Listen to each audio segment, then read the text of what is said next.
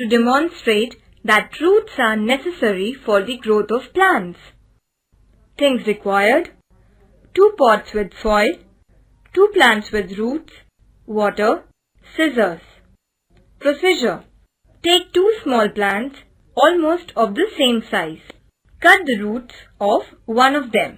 Plant the plant with the roots in a pot and label it as R.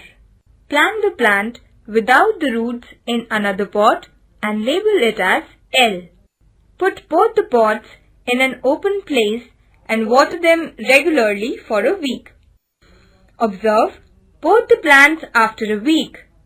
The plant in the pot R is healthy, while the plant in the pot L dies. This activity shows that roots are essential for the growth and health of plants.